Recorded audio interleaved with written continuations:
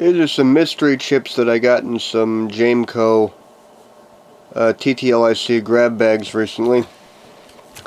They're Xicor SC2031-00 branded, made week 35 of 1994, and I can find absolutely no information whatsoever on these.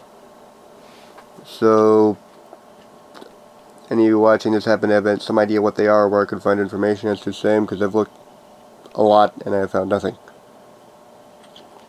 And also, another chip that I got in a TTL grab bag, which is somewhat weird as this isn't a TTL device. It's a IP1060N switching power supply driver, but the one datasheet that I did find, which was a semi-lab datasheet, didn't have an implementation circuit, it just had a pinout. So, yeah, it's somewhat annoying.